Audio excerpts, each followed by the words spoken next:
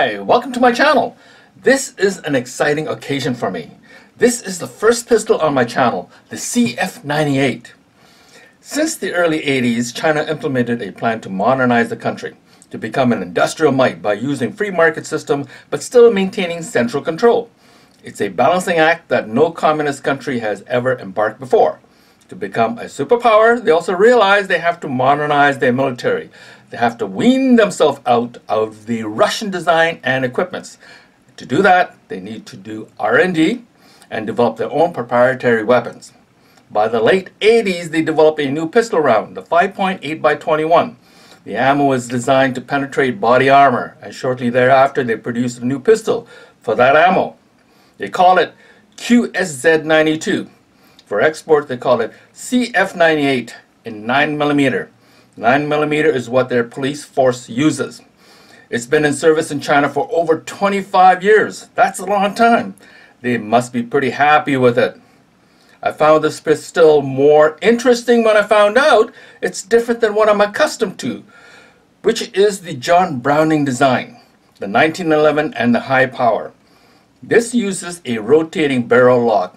It's been said this system has a better accuracy because the barrel doesn't tilt down to unlock, but rather it rotates on its axis. Don't get me wrong, this system is not new. The first was the Rothsteyr in 1907, followed by a few other pistols, but after World War II, it fell out of favor. Till the 60s, a French company produced one, but it never quite caught on. Then in the 90s, several countries started to work on the concept again, but it was China and Italy was the first two to produce one, followed by Slovakia in 2002, and in 2004, Italy's Beretta introduced their second model, the PX4 Storm, and in 2017, Austria Glock announced Glock 46. Is this a trend? I wouldn't be surprised because I'm quite impressed with the system. So let's begin. Okay, I'm back. Now let's take a look what's in this box. And there it is. CF-98. It comes in a manual, a spare magazine, heavily oiled, cleaning rod, and it comes with in a foam padded case. Nice, nice, nice. Okay, now the reason why I bought this, we're in the fourth phase of the pandemic, and you watch the news, there's a shortage of everything, and the inflation, hyperinflation, gasoline prices gone up, and meat prices gone up. I go to a restaurant, the price has gone up, and there'll be a shortage, they say, this Christmas, so buy it while you can. Well, guess what? There's a shipment of this came into Canada, and not only that, it's on sale. Normally these sell for over $300 Canadian. I got it for mid 200 Canadian. And if you could just deduct the spare mag, it's worth $40. I actually got this for low 200s Canadian. I mean, it's a bargain. So that's the reason why I bought it. Okay. Now let's talk about the, let's get this spec out of the way. The overall length is 7.5 inches.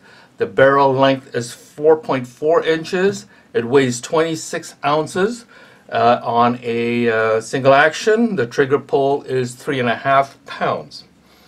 Okay, when I first heard this was made out of plastic, I automatically thought everything was made out of plastic.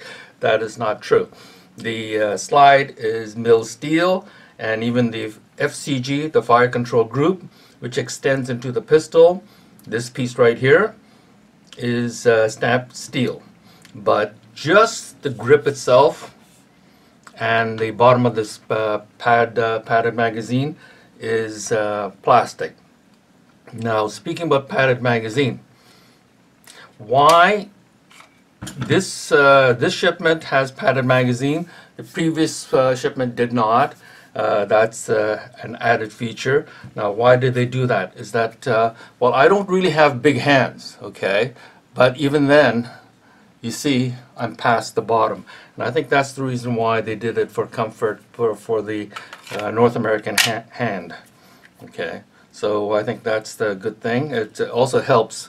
You don't really need it because once you press it, it jumps out. Okay, you don't need to grab it. Okay, so let's talk about the magazine while we got it out. It's a double stack, single feed. Previous shipment was double stack, double feed.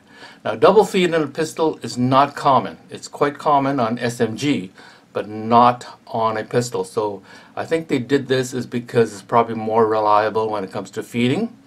Okay, so I think that's what they did. They have 3 holes here to tell you how many rounds that's left. 5, 10, 15. But in Canada, we are restricted to 10 rounds, so you'll never see 15. Okay, so it's up to 10.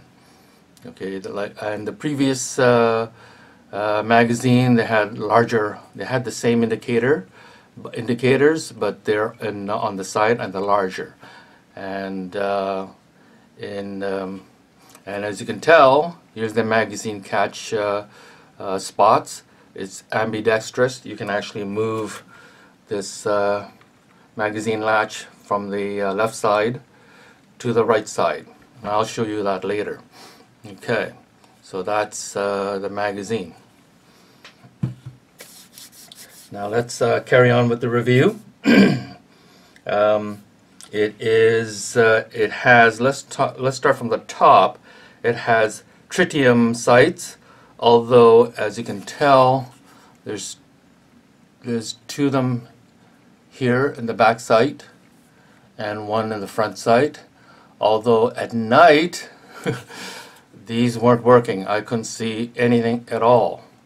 So but you can tell it's there. Okay, it's supposed to help you use this at night, but these aren't lit for some reason. Okay, in any case, the manual says when you're coming to cleaning this, do not soak this in gasoline or solvent. So be careful when you're cleaning not to get gasoline or solvent into this thing. And the reason why is because apparently it's gonna, I think it might shrink the tubes or something like that and might fall out. So don't do that. Okay, going further down, this is a hammer type, exposed hammer, has ambidextrous safety, as you can tell. Okay, it comes in, the hammer comes in, it's a double action. Okay, so you could actually pull the trigger, or it can also be a single action. Okay, and when you pull the single action, you can actually, I'm just going to hold the hammer. When you pull, it's only 3.5 pounds. Okay, and I release the hammer. Okay, and it goes all the way forward. There's also another position, they call it interlocking position, and that is just pull the hammer to about this far, and it's about the gap is about 1/8 of an inch, or maybe about 3 millimeter gap there. Okay, let's say, okay, this is single action. There's a fair amount of travel on the trigger, as you can tell. It goes all the way in. Now you can shoot from double action.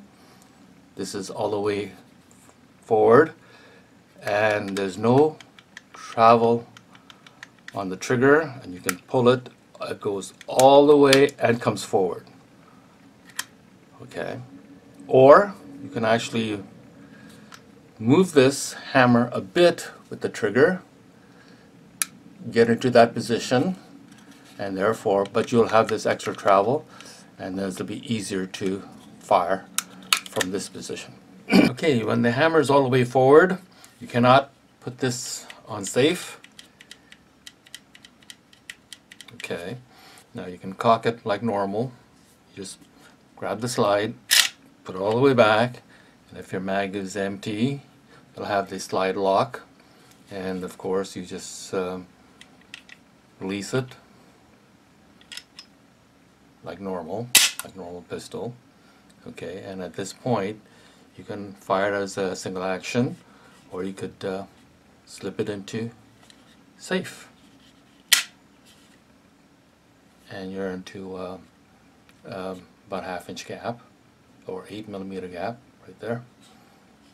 The finishing is nice. It's phosphate, and I like the top part here. They got tiny little grooves to reduce glare. That's a nice little feature there.